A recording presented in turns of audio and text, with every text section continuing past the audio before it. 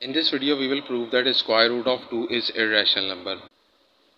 We will prove it by contradiction. Suppose the square root of 2 is a rational number, so it can be expressed as a ratio of two integers a and b with no common factors. Squaring both sides, we will get 2 equals a square upon b square, and this can be written as a square equals 2b square. This implies a square is even, so a is even. So a equals to 2 times k for some k belongs to integer.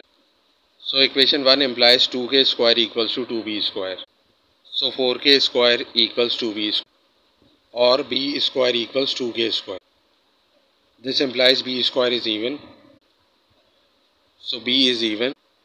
So a and b have a common factor, which is a contradiction. So root 2